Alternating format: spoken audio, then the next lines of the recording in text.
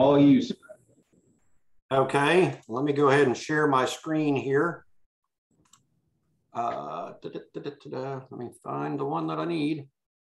I guess it's this one. And there we go. Can everybody see the contract there? Good deal. For those in class, I mean, Robbie did turn the thing around to allow us to try and see you. However, with me sharing my screen, that's pretty big. So if you've got a question, just say, hey, Rick, and that'll work. So it also helps me out not to be looking at the classroom because I'm doing intermittent fasting. And so I'm not allowed to eat for another couple hours, and seeing all of y'all with food in there is killing me. Anyway, but just to let you know, some of these paragraphs I might read in full, others I'm probably not going to read in full, because if I tried to read everything in this today, we'd be here for hours. And I don't think my voice can take that. So anyway, let me move you over here so that I can get things moved around right. So again, if you have a question, please speak right up. So going to start out here, the first paragraph here, or the first part of it, you're going to need to put in the date that you're doing it. Please fill in the seller and both the seller and the purchaser. And for the seller, I would take that information off of what's in the tax records. And another thing, just while I'm thinking about it, because this has come up multiple times here in the last couple of months. Unfortunately, we've had a few cases, not just in Richmond, but in Richmond and some of the Northern Virginia offices, of the seller dying, or one of the parties of the seller dying, and the family members just automatically think, well, we can just turn around and sell it ourselves with, and that might not be the case. So before you list a property or try and sell it, make sure that the person who's trying to sell it has the authority to sell the property and sign the documents and everything. We had one of the cases up here in Northern Virginia. The person who said they had the authority, when the attorneys looked at it and everything, they actually did not. So you don't want to be trying to sell a property and not really have the authority to. So just wanted to bring that up to you, because I have, for some reason, I've seen that multiple times here in the last couple of months. Also, this is something that I'm seeing a fair amount. I mean, it's not majority, but where they're not filling in who is a listing broker and who is a selling broker, or the selling company. When it says selling broker, that means Keller Williams or Long and Foster or Remax or whatever. Please fill those in. It really does help out. The real property, again, go to the tax records and fill in what's there. Make sure that the property here is the same property that you showed your client, or that you are listing. Every once in a while, it doesn't happen very often, but every once in a while, the wrong property is put in here and they try and sell the wrong property, and that's not a good place to be. So I'll just leave it at that. Personal property included. I will go ahead and read this just so that everybody's kind of on the same page. Included in the sale of the above real estate are the shades, plantation shutters, blinds, curtain and drapery rods, screens and screen doors, storm windows and doors, light fixtures, wall-to-wall carpeting, garbage disposal, range, oven, dishwasher, laundry tubs, attic fan, smoke and heat detectors, awnings, electrical wiring, connections for appliances, ceiling fans, garage door openers and remotes, mailbox and post, outbuildings and sheds, gas logs, fireplace inserts, and all other items attached to the real estate and being a part thereof, including all shrubbery and plantings on the property. Also included are the following items. So that's where you would put other things. I would say one thing that you might, and I don't know, I saw Michael's on here, and we've got some other experienced agents for wall mounted, or for wall mounted TVs, I know the TV doesn't convey, but are you all seeing the wall mountings convey, or are they leaving holes there? I had one a couple of months ago, and they left those on the wall. Okay. They conveyed. They conveyed. So are you all adding that in, that they convey? Yes. Okay. Just one thing, if they're not, I mean, I think it's important. If they're not conveying, I think put that in there somewhere. And you need to, if you're representing the buyer, you need to explain to the buyer, look, there's probably going to be holes in the wall where they took that down. And so, those holes were there because that thing was mounted there. So any of those things that are going to be taken down are going to leave holes, and the seller may or may not repair those. But I think it's something to address up front if you can, because a lot of buyers, oh my God, look at the holes. Well, what did you expect? There was a big old thing mounted on the wall there. It's going to leave a little bit of damage. So anyway, just want to bring that up because those are things we hear about. Addenda, if there is lead-based paint or some type of addenda you're attaching, this is where you would attach what it is. If it's none of the 4 that are spelled out there, then please put in what it is here under other. Purchase price, this is where you write out the purchase price, and of course this is where you write the actual numbers. I will go through this one a little bit because this paragraph is pretty important. I actually had not from Richmond, but from one of the other offices, I actually had one about 2 months ago that they did not have any purchase price or anything filled out, and they sent it in as a ratified contract. So they didn't have how much financing was being done. I don't know how they considered that ratified, because nowhere in the contract did I see a purchase price. So anyway, you have to have all the terms in there that you're agreeing to. So please put in the purchase price. If you check this box, it's saying that it's not subject to financing. And purchasers shall pay all cash at closing by bank certified funds or bank wire. You need to, if you're doing this, you need to tell that buyer they're going to have to provide proof that they have that cash on hand. This box here is the one that's normally checked. This sale is subject to financing. And Michael, if I say something wrong, please step right in and tell me. You know this contract way better than I do. So anyway. Yeah, well, I was going to say with what you just said about it, if you do not fill in the financing, you are basically negating any opportunity for the buyer to get out of the contract based on financing conditions. Because this is one of your biggest probably outs of the contract, and also one of the longest lasting ones. Yes. Because unlike the Northern Virginia contract, we don't really, basically we have this open until 5 p.m. on the date of settlement, technically. Yes. Yep. You're right. So you have to be very, I can't tell you how many times, this is the section of the contract I see most agents mess up, that they do not put the right information in here. You could, if you check just conventional or FHA or something like that, and you don't fill anything else in, well, if they can get a conventional loan, which basically means any loan out there, hard money loan at 22% interest, guess what? They have to take that loan. So just think about this. This is one of the probably most complex, but it's really not that hard to fill out. You need this information when it comes to putting together a contract. And to that point, this is a key reason that, one, your buyer ought to be pre-qualified, and hopefully they're getting pre-qualified with a lender that you know and that you can talk to, so that you can get the information you need to fill this section in.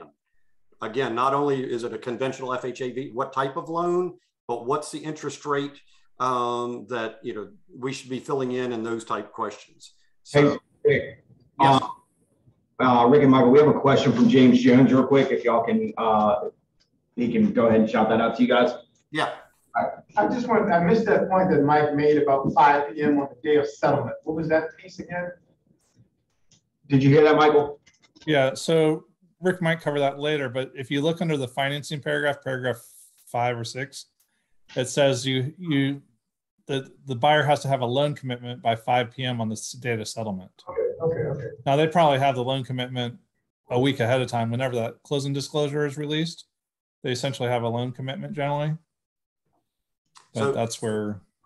So really, it's probably more the flip side of that is if they don't have loan commitment, they need to have a rejection letter so that they can then get out and get their deposit back, all those type things. So, but yeah, it's a huge point about, I mean, you know, yeah, if they can afford, if they can qualify at whatever interest rate, you know, and they qualify, yet it's more of a payment than they want to do, they're still stuck in the contract because they qualify for a higher interest rate than they really want to be locked into.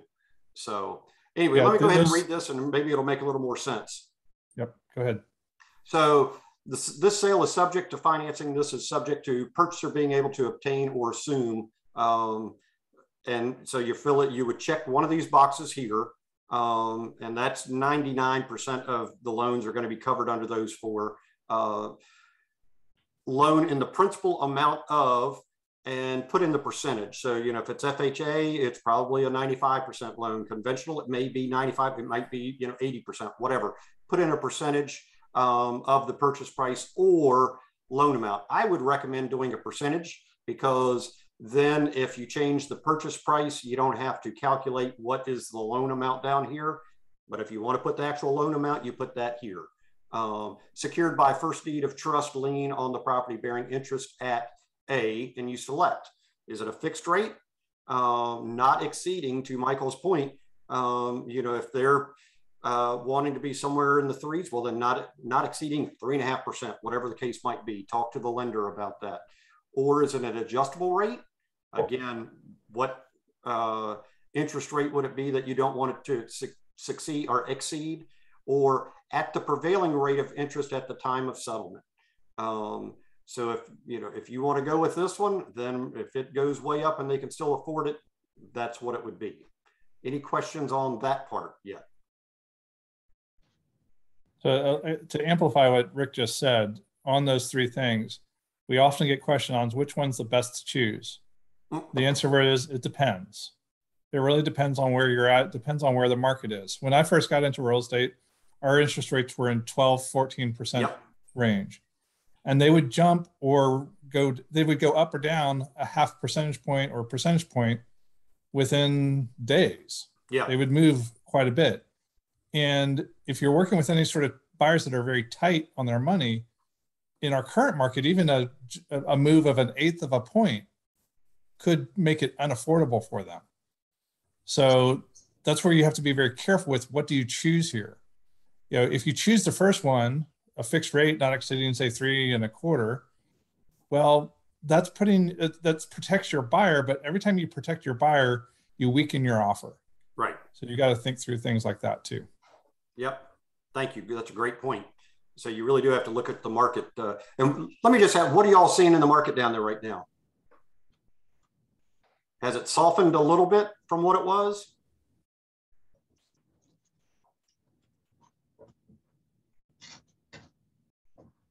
Nobody noticing? For about 3 days on market, it's about 12 right now, 12, 13 days on market. Okay. Still getting a bunch of multiple offers or? Still getting multiple offers. Yeah. Okay.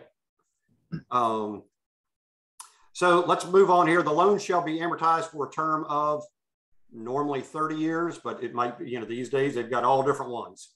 And shall require not more than a total of blank discount points. And again, that would be something you would be asking the loan officer.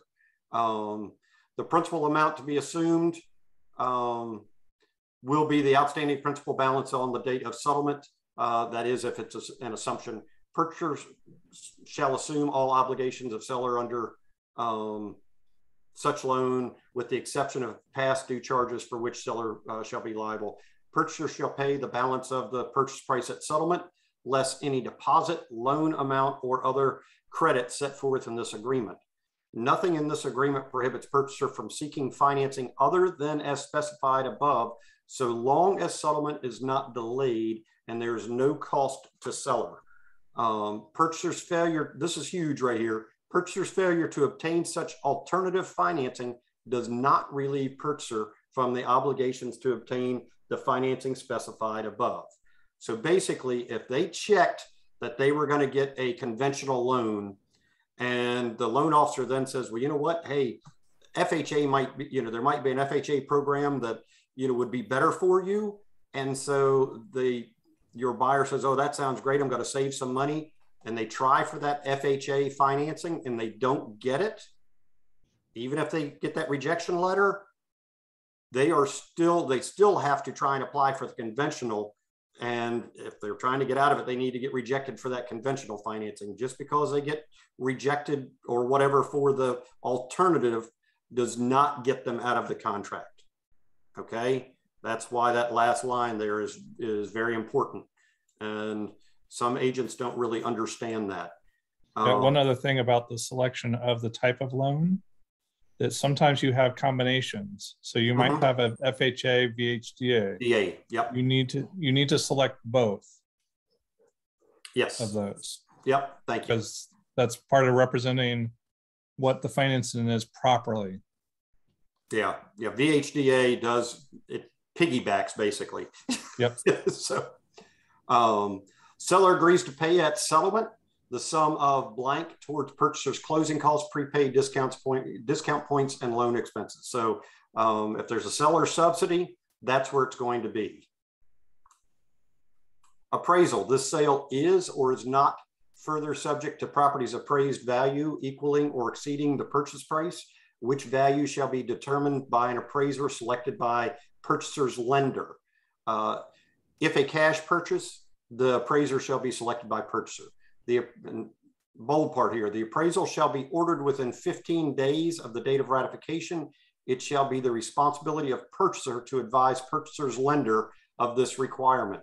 If the appraisal is not ordered within 15 days of the date of ratification, then the seller may terminate this agreement by written notice to purchaser and subject to the provisions of paragraph 8. Purchaser's deposit shall be refunded in full to purchaser, and neither party shall have any further obligation hereunder. If the appraisal is ordered after the 15-day period, but seller has not yet terminated this agreement, then seller's right to terminate this agreement for said purpose is waived. So if it's 20 days and that's when the appraisal is finally ordered, and on the 21st day, the seller says, I want to terminate the agreement, they can't do so because you've already ordered it, even though it was late. Does that make sense? Regarding the appraisal, if the purchase price exceeds the appraised value, which means it didn't appraise, purchaser shall either proceed with consummation of this agreement without regard to the amount of the appraised value, or make a written request to seller within 5 days after receipt of the appraisal for a reduction in the purchase price, so long as the reduced purchase price is not lower than the appraised value. And seller shall have a copy of the appraisal. Seller shall then have 5 days to respond to the purchaser's request for a reduction in the purchase price. If the parties, and that's called the response deadline, if the parties are unable to agree in writing as to a purchase price within 5 days following the response deadline, then either the purchaser or seller may terminate this agreement by written notice to the other party and subject to the provisions of paragraph 8. Purchaser's deposit shall be refunded in full. That's the same as in almost every paragraph here. For purposes of this paragraph, purchaser is deemed to have received a copy of the appraisal when purchaser is notified in writing of the appraised value of the property. If purchaser does not request a reduction in the purchase price within 5 days after receipt of the appraisal, then this condition shall be deemed waived by purchaser, which means they're moving forward to settlement with the below or with the low appraisal. Okay.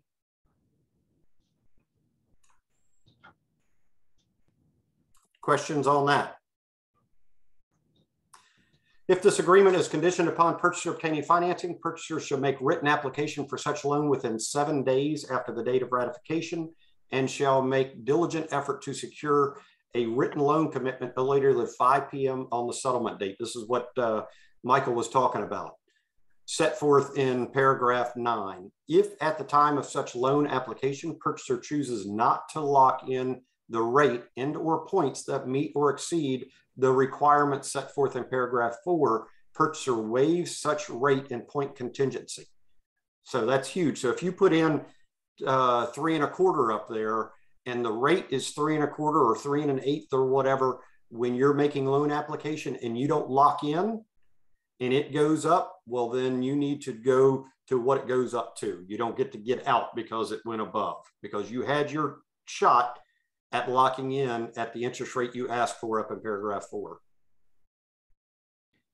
If this agreement is not conditioned upon purchaser obtaining financing, purchaser shall provide seller with written verification from a third party in possession of purchaser's assets within 7 days after the date of ratification that purchaser has sufficient assets to pay the balance of the purchase price at settlement.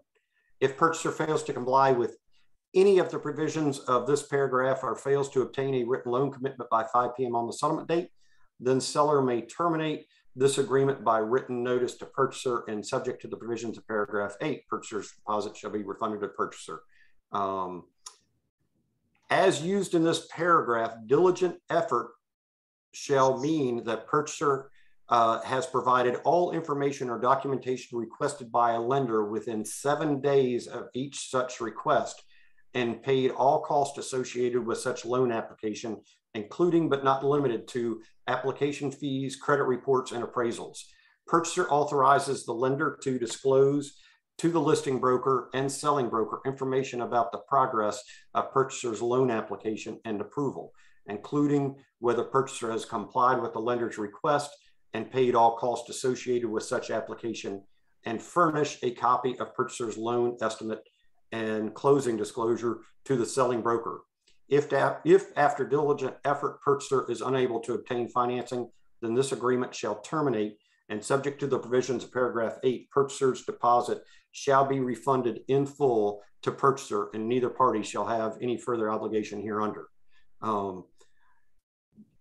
Please let your buyers know up front, and hopefully the lender will also. There's going to be a lot of stuff that lender's asking for. I actually know right now because we're buying an investment property, and so I'm going through the loan process right now, and they ask for pretty much everything under the sun, it seems like. So, but diligent effort, they've got to have that to them within 7 days, or they are could possibly be found in default. So, wire fraud alert, you can figure that out on your own. Deposit, purchaser shall make a deposit of, so you put in the amount here, to be held by. Remember, Keller Williams, we do not hold deposits, EMDs. So it would not be us. I would recommend you have a title company hold it. And hopefully that's Vesta if you're working with John there. So in the form of a check, which most people do, cash or other, purchaser either has paid the deposit, which is normally not the case, to the escrow agent, or will pay the deposit to the escrow agent within blank days, 3 to 5 days or something like that is what I normally see. Now, let me just tell you, I would recommend to you that you not be the one to take that check.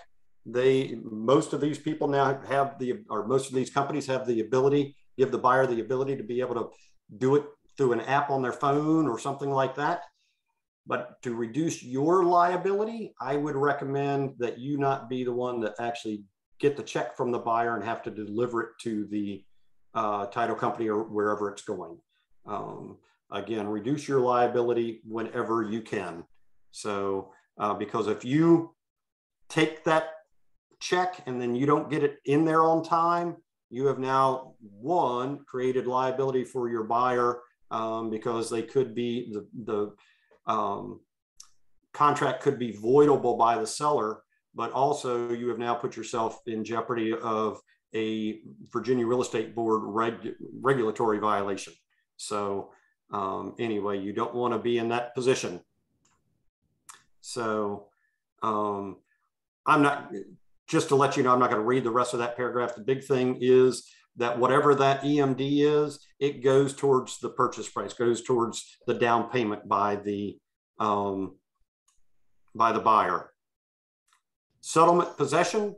Settlement shall be made at the offices of.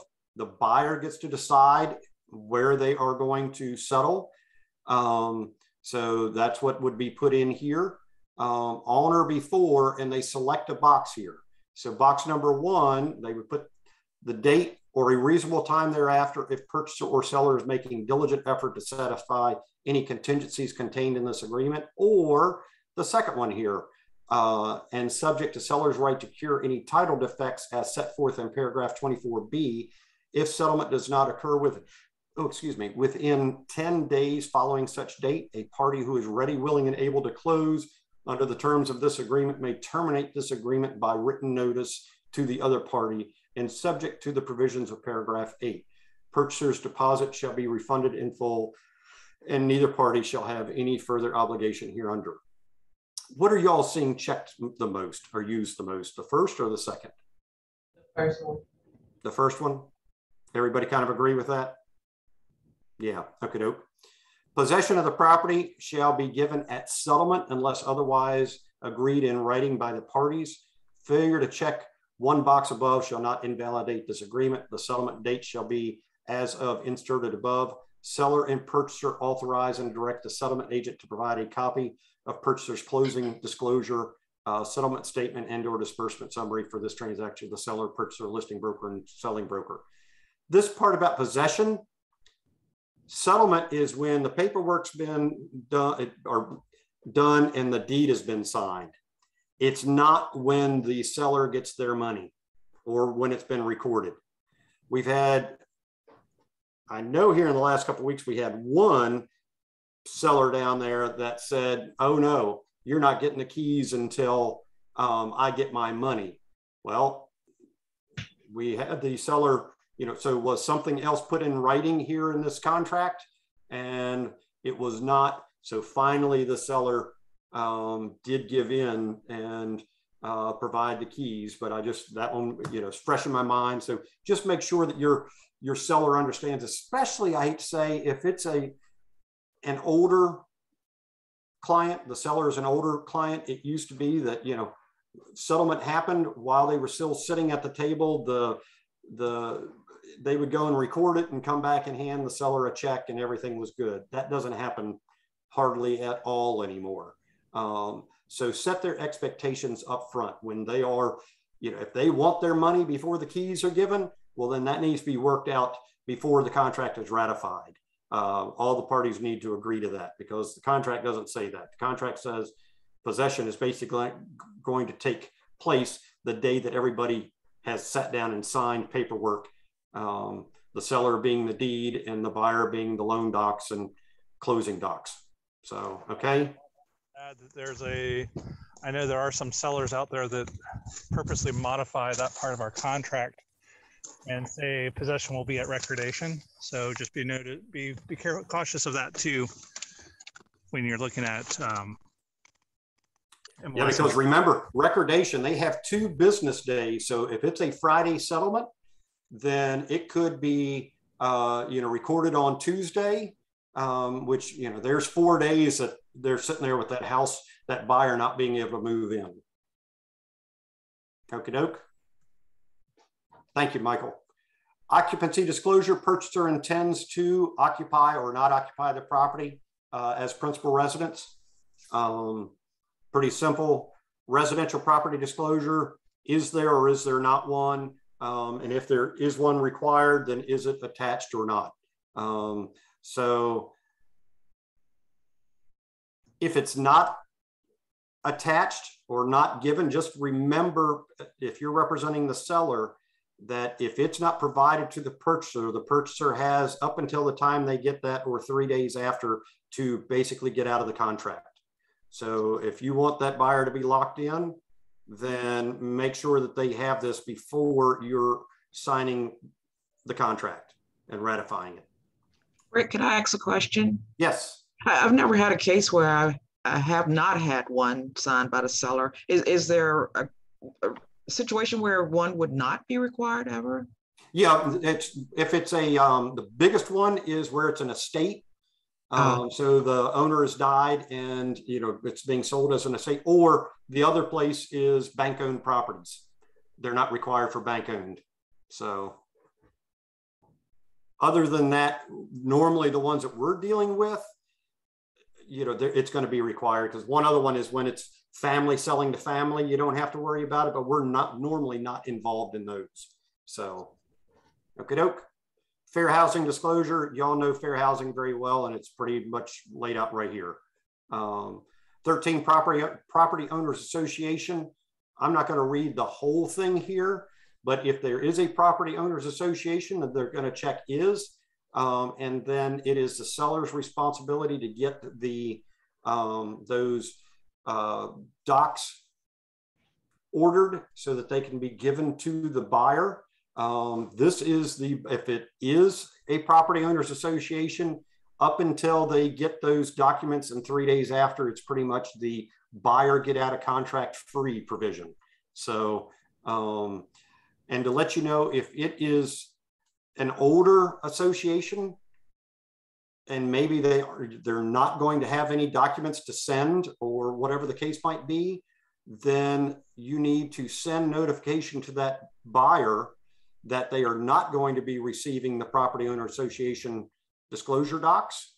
And then their 3 days starts ticking at that point. The other thing I want to point out here is that they only get a piece of the disclosure, not all the documents that are required. Their 3 day clock starts ticking. Okay. This can be extended to 7 days with a written agreement. I'm not really seeing that happening very much. I've only seen a couple of them so far where they've extended it, but it can't be extended past 7 days. And to let you know, the buyer cannot waive their right to getting them. Condominium disclosure is pretty much the same way. So anyway, I'm not going to read that big long paragraph. Owners Association repairs.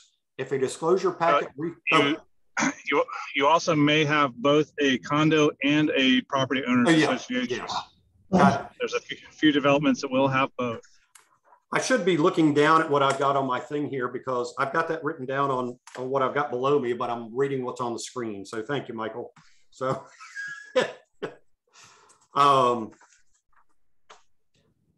Owners Association repairs. If a disclosure packet, resale certificate, or inspection report from a property or condominium owners association indicates the property is not in compliance with the association's governing documents, then purchaser may request in writing within 5 days from receipt of any such disclosure packet, resale certificate, or inspection report that seller, at seller's expense, make any repairs, perform any maintenance, or take any corrective action required to conform the property to the association's requirements prior to settlement.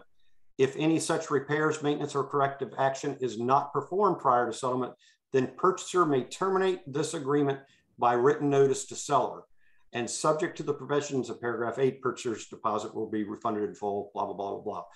If purchaser does not make a written request to seller within 5 days after receipt of disclosure packet, resale certificate, so on and so forth, then purchaser's right to make such request to seller or to terminate this agreement shall be deemed waived.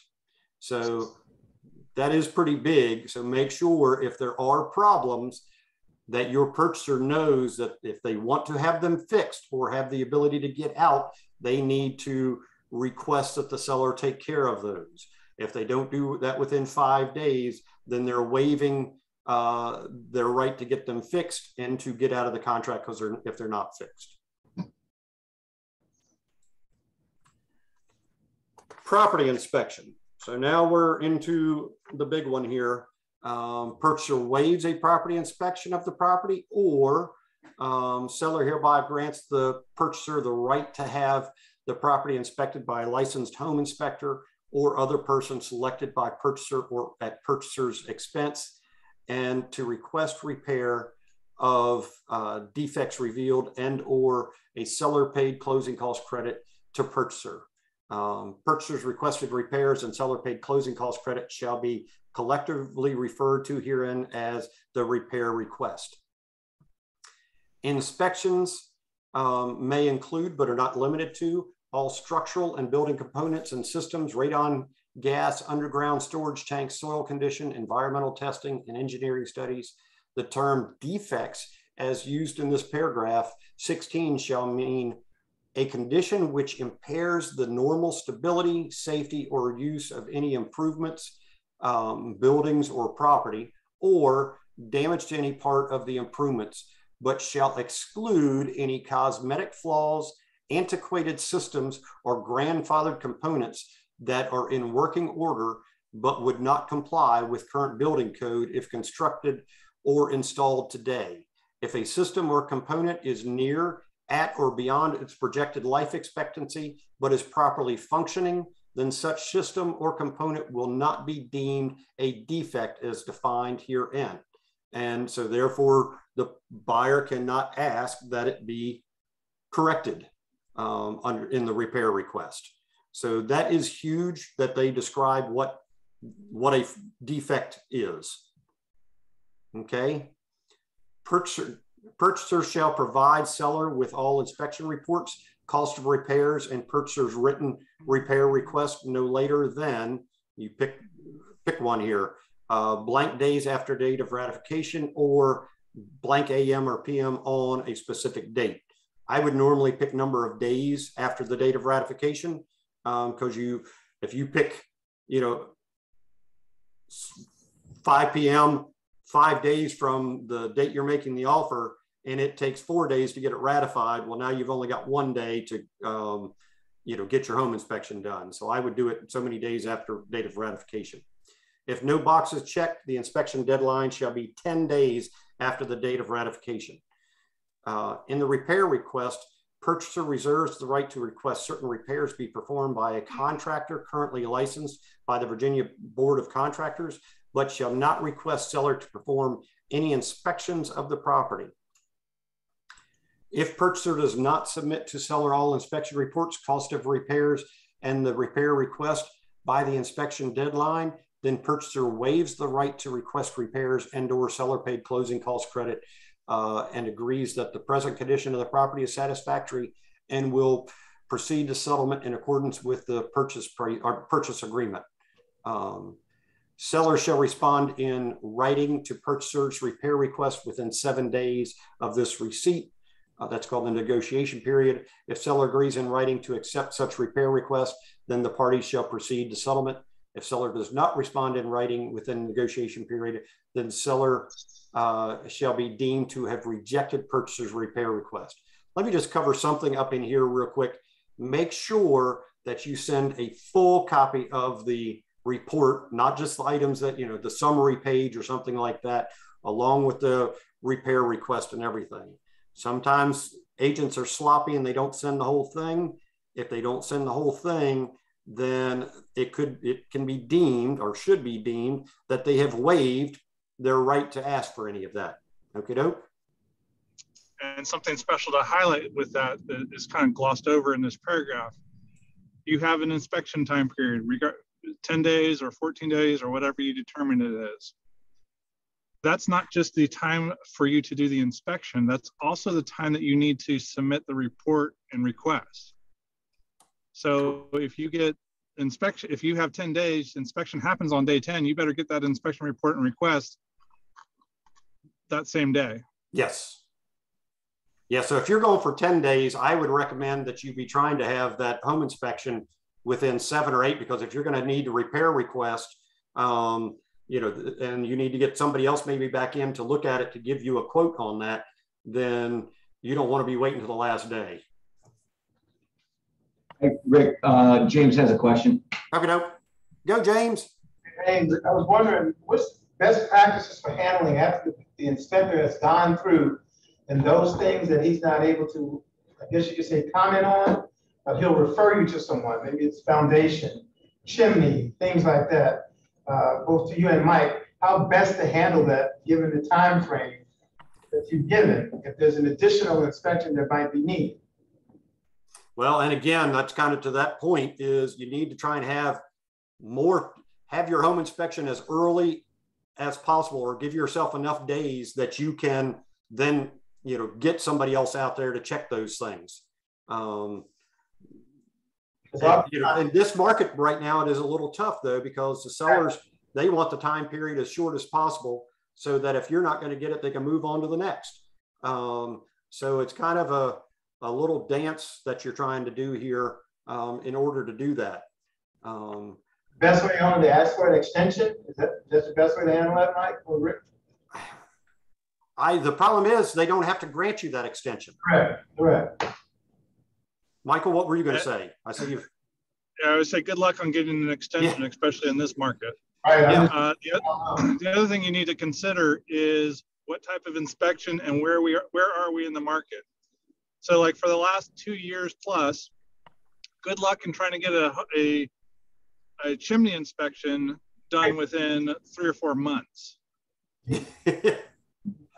So that's just and HVAC, yeah, maybe you might be able to get an HVAC person in there to check things over. But yeah, like chimney inspection, you're not getting one for 3 or 4 months. I was just citing it. It could be any other thing that the inspector has noticed that he could only suggest. So what's the solution, if any? I just want to know which way. I think it helps to build relationships with the different contractors and already have that rapport built where if you need like a favor and somebody to try and get in there quick, they may be able to accommodate you. Okay. I mean, that's helpful. And I usually, when I get a ratified contract, I turn right around with my client and we're scheduling that inspection. I try to do it the same week if that inspector is available. Yeah. Okay. One thing just to let you know, my really good friend is a home inspector, and he says, a lot of agents, they will set up a home inspection, or they have in the past. They'll try and set up a home inspection before they've even made an offer. And then if they don't get it, they just cancel. He said, unfortunately, don't do that to him too many times, because he's not going to set up any in the future until you can show that you've got a contract, because it's just, wasting his time to be setting things up to then not have one. So, Michael? Or let them know that ahead of time. Say, hey, yes, we're submitting a contract. When do you have an inspection available? Okay, can you pencil us in? And most home inspectors are willing to accept something like that, especially if you can, if you can cancel 2 or 3 days ahead of time. There's still plenty of time. They'll give you a lot of grace there. Yeah. And again, that's kind of building that rapport, like Burnett says, building the rapport with the home inspectors and the contractors and everything. But I got it. Yep. But it's, again, in this market these days, it is really hard to get an extension. It's almost like hitting the lottery to have a seller that's willing to give an extension for that. So, it's just get that thing as early as possible, the home inspection. So let's see, where did so if purchaser's repair request is not accepted by seller, then the parties may continue to negotiate the terms of the repair request during the negotiation period. Once a party rejects an offer or presents a counter offer to the other party, then all prior offers and counter offers made by either party regarding the repair request shall be deemed rejected, so that only one repair request, offer, or counter offer at a time shall be considered. Seller may not require purchaser to accept a seller paid closing cost credit to purchaser in lieu of repairs requested by purchaser. Further, no party may unilaterally terminate this agreement during the negotiation period, except pursuant to the optional paragraph below. Another thing just to warn you about with seller credits, if it's to repair something, there are some lenders that may have problems with that. So before you go and get a credit to get something repaired after settlement or whatever, you need to make sure that the lender is going to be okay with that. If by 5 p.m. on the 7th day of the negotiation period, no final agreement is reached as to the repair request, then purchaser shall have until 5 p.m. the second day after the end of the negotiation period to either terminate this agreement by written notice to seller or accept in writing seller's last offer regarding the repair request and proceed to settlement. If purchaser terminates this agreement or fails to notify seller of its election within the said 2-day period, then this agreement shall terminate and subject to the provisions of paragraph 8, purchaser's deposit shall be refunded to purchaser, and neither party shall have any further obligation hereunder. So basically, if the purchaser wants to move forward, they have to put that in writing, because if they don't, this contract's automatically going to terminate. Okie doke. I had one more thing to add on what your little footnote there, Rick, about closing cost credits. Okay. If you already have closing cost credits under paragraph 3 with financing, bottom of page 1, you have to be careful with the loan program as to how much in closing credits that you can receive, because each program has a different limit of closing costs. Well, not just closing cost credits, but third-party contributions, I should say. Yep. Because that could be involved. That could include a gift letter. Well, no, it won't include gift letters, but it no, that's right. Yeah. Lender credits. It could include realtor credits, those sort of things. So just be careful with those numbers.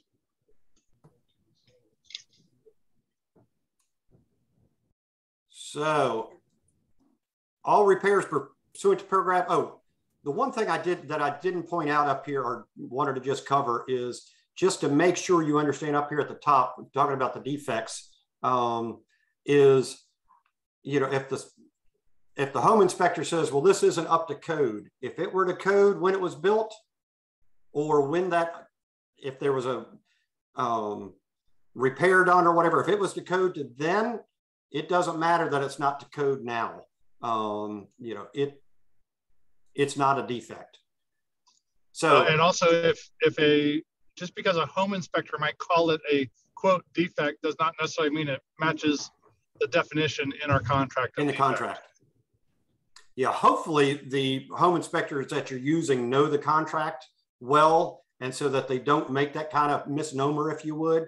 All repairs pursuant to paragraph 16 shall be made in a workmanlike manner prior to settlement or such other time as agreed to by the parties. Unless otherwise agreed to by the parties, seller shall provide purchaser with paid receipts for all repairs prior to settlement, or if repairs are to be paid from seller's proceeds, seller shall provide written invoices to purchaser and the settlement agent directing disbursement of seller's proceeds for payment of said invoices.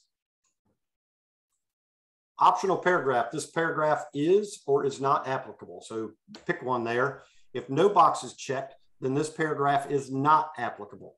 If this paragraph is applicable and purchaser is dissatisfied with their inspection results of the property, then in lieu of submitting a repair request to seller, purchaser may instead terminate this agreement by written notice to seller prior to the inspection deadline, provided, however, if purchaser submits a repair request to seller, then purchaser waives their right to terminate this agreement pursuant to this paragraph and agrees to proceed with the negotiation of the repair request as set forth above. If purchaser terminates this agreement in accordance with this paragraph, then subject to the provisions of paragraph 8, purchaser's deposit shall be refunded in full to purchaser, and neither party shall have any further obligation hereunder. How many of y'all are seeing this be applicable? Are you seeing it much? No. No?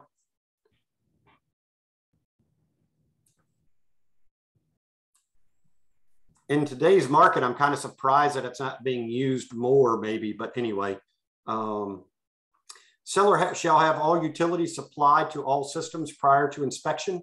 If seller fails to have all utilities supplied to all systems prior to purchaser's inspection, then the expiration of the inspection period set forth above shall be extended until 10 days following the date that purchaser is notified by seller that all utilities have been supplied to all systems. Purchaser and seller, their heirs and assigns hereby jointly and severally release and forever discharge the listing and selling brokers. I want to say, I'm not going to worry about that part too awful much. Purchaser and seller acknowledge that the provisions of this paragraph 16 are in addition to treatments or repairs made pursuant to paragraphs 15, 24E, 24F, and 24G, which is, you know, pest inspection and things like that. I have a question. Yes. So Are we to rely on those receipts as confirmation that the work was done satisfactorily, or is it recommended that we get another inspection to make sure they were done? And I hate to say, I think that probably depends on your purchaser, maybe what work is being done. Okay. Especially if the work, because it says that it's recommended that things are done by a contractor, but Right. it's not guaranteed. I mean, I would recommend that all work, I would put in there that all work be done by a contractor, because then if it's not done properly, you can go back after the contractor about not getting it done. Okay. If you depend on the seller to Harry homeowner it, then you're going to have a bigger fight if they're not going to, if it's not done correctly, and the chances of it not being done correctly are probably higher. Okay. Okay. And request those receipts prior to settlement. And you can get you can go back in and have a home inspector look to see if the things were done properly, but you don't get the right to ask for more things. Right. Right. Understood. Okay. We actually just had one in the last couple of weeks that they asked for that inspection, and then they came back and they asked for additional work to be done, and we're like, nope, you can't do that. So default, I will point this one out here. If either seller or purchaser defaults under this agreement, the defaulting party, in addition to all other remedies available at law or in equity, shall be liable for the brokerage fees set forth in paragraph 19 and any brokerage fees set forth in seller's listing agreement with the listing broker for the property, as if this agreement and seller's listing agreement had been performed, and for any damages and all expenses incurred by a non-defaulting party. The listing broker and selling broker, in connection with this transaction and the enforcement of this agreement and seller's listing agreement, including without limitation attorney's fees and court costs, payment of a real estate broker's fee as a result of a transaction relating to the property which occurs subsequent to a default under this agreement, shall not relieve the defaulting party of liability for any brokerage fees due under this agreement or seller's listing agreement, or for any damages and expenses, including attorney's fees and court costs incurred by the non-defaulting party, the listing broker, and the selling broker in connection with this transaction. This is huge. We're kind of in the middle of one of these down at Richmond West right now, where the buyer didn't go to settlement, is in default, and there's probably a decent chance that we're going to be going after them for this, and the seller's going after them. Again, this says that if the defaulting party, they don't go to settlement, then they could owe all the commissions to both sides, along with other damages, court costs, attorney's fees, everything like that, even if that property sells subsequent to their default, and all those commissions are earned. It could be basically double commissions earned. So that is huge to point out to somebody. If they point that paragraph out. Don't try and give them legal advice, but point that paragraph out to them and tell them you had better seek legal counsel before you think about just not showing up at settlement. Okie doke. Because that's a pretty stiff penalty. So somebody have a question, or I thought I heard. So this next paragraph, choice of settlement agent, the buyer gets to choose who their settlement agent is, even if agreed in writing that they're going to use ABC title company or settlement company. They can change their mind and use XYZ settlement company. Where this is huge is it really kind of came, that second part there came in existence in like 08, 09 timeframe, when there were a lot of bank-owned properties being sold, and the banks were saying, you will use our title company to settle. The Virginia legislature said, oh no, the buyer still has the right, even if agreed to in writing that they're going to use you know, somebody else, they can change their mind and use who they wish. So the seller can't force a buyer to use their title company or settlement company. Now, what I do want to point out is, especially with new homes, they'll say, if you use my settlement company, we will give you a free deck. We will credit X amount towards your closing, or whatever the case might be. Those incentives they can take away if you don't use their settlement company. Brokerage fee, I'm not going to worry about covering that. Home warranty insurance. So purchaser has been advised of the availability of a 1-year home warranty program and either declines or elects to purchase. I mean, the sponsor of this thing today was Cinch Home Warranty, which used to be HMS. The cost of that home warranty program if it was Cinch, you would put that and put the amount to be paid by either the purchaser or seller. Make sure that they check either declines coverage or elects coverage, because let me just let you know, errors and omissions insurance. We have errors and omissions insurance policies for everybody in our office.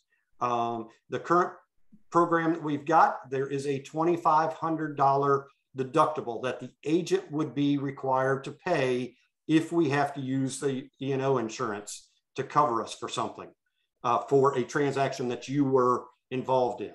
So, but we've also negotiated that if 4 different things take place, I hold up my whole hand, 5 fingers, that's good. So if 4 things take place or are provided, that $2,500 could be waived. So that to waive that deductible, you need to use association provided forms.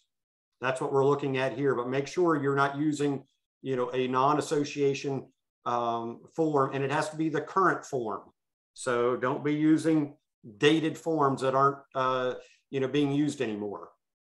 That's number 1. Number 2, a home inspection was offered. So if it's offered and declined, you know, this is paragraph 20 here is proof that it was offered. If they check declined, well, then that's fine. It was offered to them, but they declined it. If they got one, then that's fine. The next thing is that the that the residential property disclosure was provided.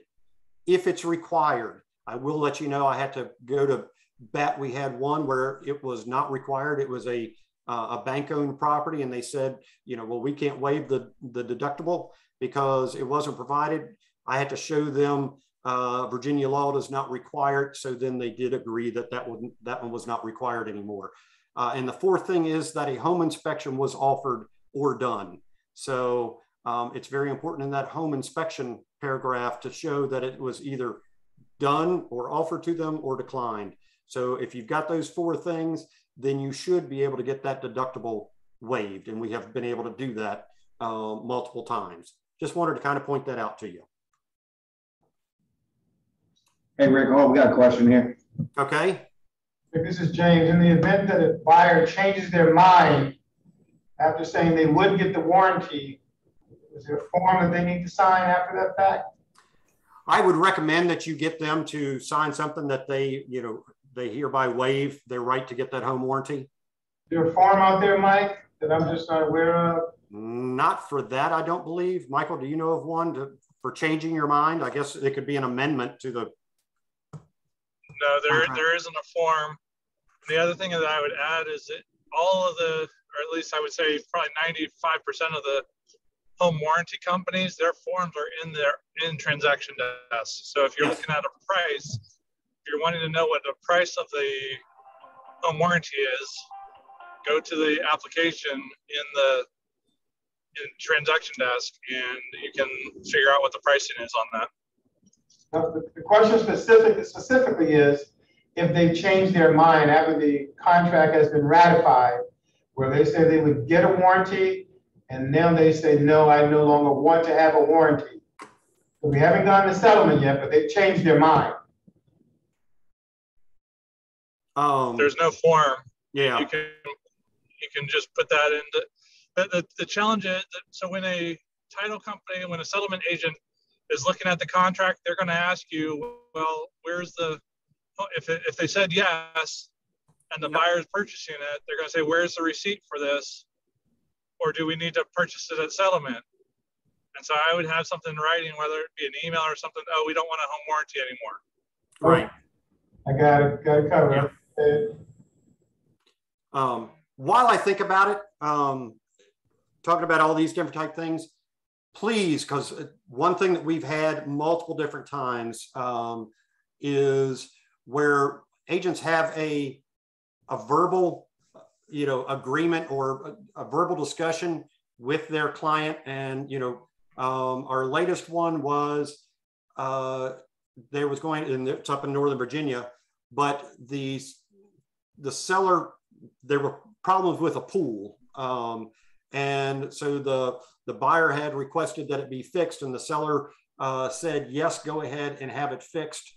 They got a quote for it, and I think it was $8,100 to have the problem fixed.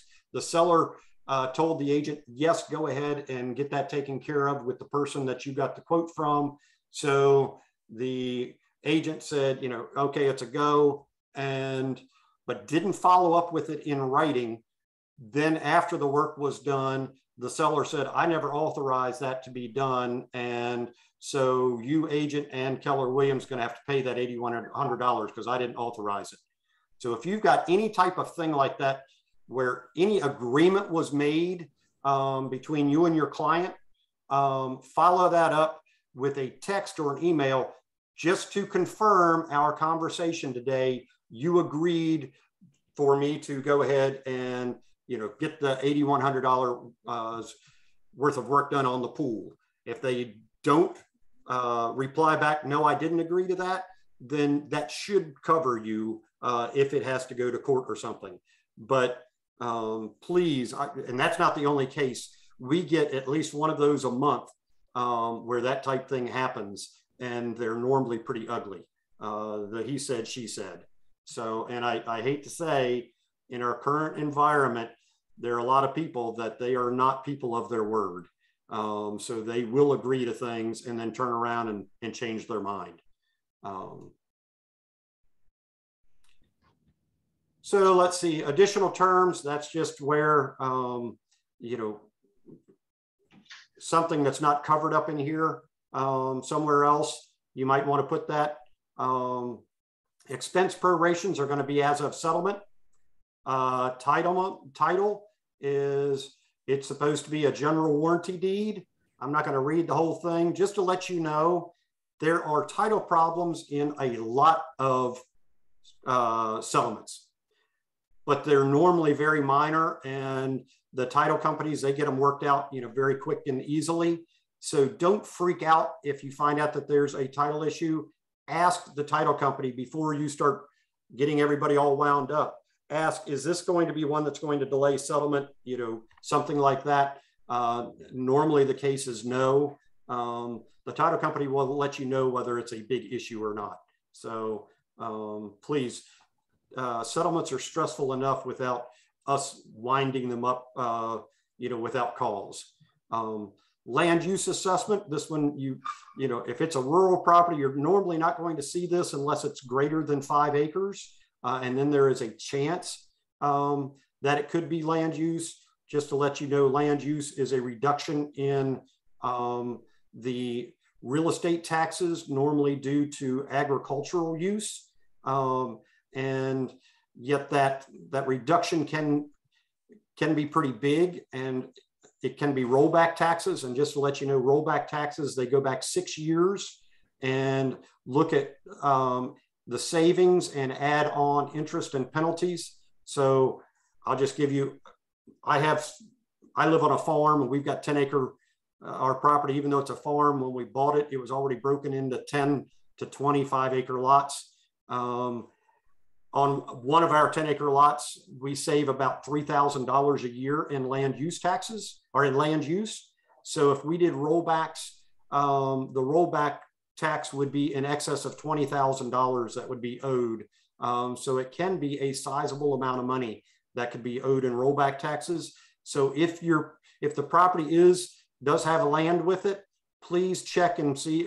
It should say in the tax records whether it's in land use or not. If it is, then this is something that you do need to bring up to your buyers, that they need to re-enroll into the program, because if they don't, they could owe the rollback taxes. Okay. Question. Yes. And you are required to actively use that as agriculture, or depending on what type of program they're in. Okay. There's a lot of different programs, because it could be a conservation easement, different things like that. So you need to find out about that program. But just since it can be such a large chunk of money, definitely one that you want to point out if it is in land use. Risk of loss, basically up until settlement, it's the seller, and after settlement, it's the buyer. Equipment condition and inspection. Seller shall convey and purchaser agrees to accept the property at settlement in its physical condition at the time, the date of ratification, except as otherwise provided herein. So if there's an inspection done and things were agreed to be fixed, well, then those things need to be fixed. Seller warrants that all appliances, heating and cooling equipment, plumbing systems, and electrical systems will be in working order at time of settlement or at purchaser's occupancy, whichever occurs first. Seller agrees to deliver the property in broom clean condition and to exercise reasonable and ordinary care in the maintenance and upkeep of the property between the date of this agreement is executed by seller and settlement, or at purchaser's occupancy, or whichever occurs first. Seller grants to purchaser or his representatives the right to make a pre-occupancy or pre-settlement inspection to verify the condition of the property conforms to this agreement and to ensure that repairs, if any, have been completed. Just please explain to your buyer that a seller's version of broom clean condition may not be their version of it. A buyer's version of broom clean is that seller had a professional company come in and scrub with a toothbrush everything in the house sometimes, and that is definitely not the seller's version of it. The seller's version of it is there aren't hairballs, rolling around the floor and everything like that, maybe. So it's amazing what can cause things to start going sideways. Well, septic or municipal systems, the property is served by a well or a municipal water system. If property is served by the property is served by a septic system or a municipal sewage system, or if one or more municipal systems is selected and it is determined prior to settlement by the municipality or a Virginia licensed contractor that the property is not served by such system, then purchaser shall provide the written determination to the seller. The parties may negotiate the connection of the system upon mutual agreeable terms or within 5 days following the receipt of such determination. I'm not going to go into this that much because it doesn't happen that often. But just when you're listing a property, if that seller is not getting a bill for water and or sewer, then it's probably not a municipal system. Just kind of a heads up. So, they're going to say, oh yeah, I've got public water and sewer. Well, when was the last time you got a bill? I never get a bill. That's probably not the case then. So it may be, but it's a red flag. If the property is served by well and or septic, seller agrees to furnish purchaser with certificate dated not more than 30 days prior to settlement from a Virginia Department of General Services certified lab, indicating that the well water is free from contamination by coliform bacteria and that there is no evidence of malfunction of the septic system. If purchaser obtains a VA loan, the well water shall also be tested by seller and certified as being free from lead contamination. Inspection of the septic system shall include visual inspection of drain field surface with rod probing, pump contents, and visual inspection of distribution box and all tanks, other inspection per manufacturer's guidelines of alternative septic systems. So this needs to be agreed on which it's going to be. If well water contamination or septic system malfunctions are found, seller shall repair all malfunctions and correct the well contamination at seller's expense, subject to the limitations set forth in paragraph H below. If seller fails to comply with the provisions of this paragraph, then purchaser may utilize the remedy set forth in paragraph 17, accept the property in its current condition, or terminate this agreement by written notice to seller and subject to the provisions of paragraph 8. So anyway, we'll get down here further and see what they're talking about here. Remedy set forth in paragraph 17. Wood infestation. Seller shall furnish purchaser with an inspection report dated not more than 30 days prior to settlement from a Virginia licensed termite control company concerning the presence of or damage from termites or other wood destroying insects. If the inspection reveals active infestation or damage caused by wood destroying insects, whether past or present to the primary dwelling and other dwellings on the property with a valid certificate of occupancy and the following additional structures. So if there's additional structures that you want to have included, you need to name them here. Seller shall have the affected area treated and have the damage repaired by a reputable company. The treatment company shall furnish a 1-year warranty for any such treatment. If seller fails to comply with any provision of this paragraph, purchaser may, again, utilize paragraph 17 and everything just like in the other paragraphs. One thing I would recommend, maybe don't wait till right before settlement, but don't do it exactly 30 days before settlement, because if things get pushed back a day or two, you don't want these things that say it has to be done valid within 30 days or done within 30 days. So maybe you pick 20 days ahead of settlement to get these inspections done. So paragraph H here, if the total cost of fulfilling seller's repair or treatment obligations set forth in paragraph F and G above exceeds, you get to decide what the repair limit is. Then seller shall have the option to fulfill seller's obligations and do all the repairs, or pay or credit the repair limit to the purchaser and refuse to pay any excess of the repair limit.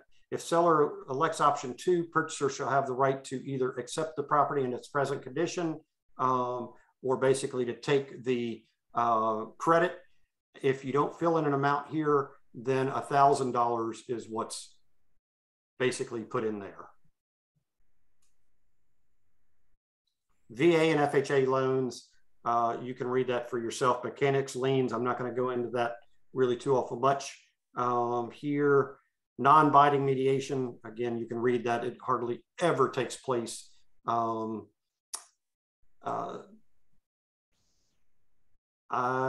trying to decide if I want to, under miscellaneous, it does go into what a day means. You know, a day is a day. It doesn't have to be a business day.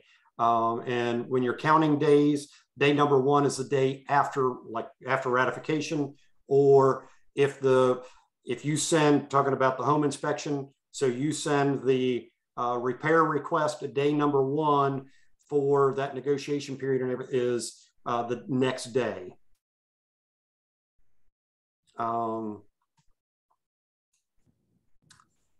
Acceptance. This agreement becomes a legally binding agreement only upon ratification and delivery, unless ratification and delivery of this agreement occurs by blank, 5 a.m. or p.m. or whatever on a particular date. This offer shall expire and shall not be binding on either party. If the parties desire to accept an offer that has expired, then the date set forth in this paragraph must be revised to the ratification date or later.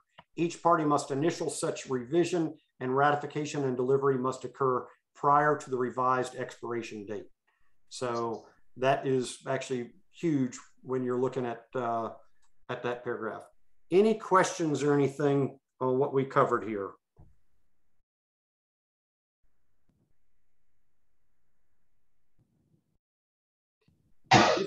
If not, then I am going to thank you all for your time. Hey, Michael, is it okay if I give you a call about something? Yeah, I'm doing a showing I should be done by 2:30 or so. So after that, give me a call. Oh, okay. Sounds good. I'll talk to you later on. Good luck on your showing. Yeah. One thing I would add on that is sometimes overlooked with what Rick just put there is the acceptance or the acceptance of that contract is dependent upon not only signing, but delivery. Delivery. So a seller could sign at 10 p.m., but then an agent doesn't deliver it to the other side, that's the delivery, until 8 o'clock the next morning. You're not ratified until the next day. Correct. 8 o'clock. So yeah, 8 a.m. is actually ratification of that next day. So day one of that contract is now the following day. Yep. So, yep. Thank you. It's when delivery occurs. Yes. Or at least delivery is attempted, I should say. Because if an agent emails it to you and it happens to go into your spam folder, it's still delivered. It's delivered. As long as the one that's sending it has proof that they sent it, they're good. Yep. So just a heads up on that. Yeah. I always try to ask if they would acknowledge receipt. That way. You can ask that, but to the point that Michael makes is if they decline, they don't do that. It's still been delivered. Okay. So that kind of goes back to the old days. It was hand delivery, and the person that's getting it delivered to them, they won't answer the door, or they answer the door and say, "I'm not going to take that." Well, you know what? Tough noogies, it's been delivered. So kind of the same with that person who says, "Oh, I'm not going to do the read receipt because then it's not delivered to me." Wrong. Right. Yeah. Yep. Hey, Mike, I left you a message. I was trying to get an answer, but I got my answer last night just in case. I just wanted to get clarification. I have a ratified contract and we've got a rent back, but I wanted clarification on how that money is managed for the rent back payment, but I got an answer. Thanks. Good. Cool. Thank you, everybody, and go out there and sell. Thanks, Rick. Have a great one. You too, Rick. Thanks. Okay, bye.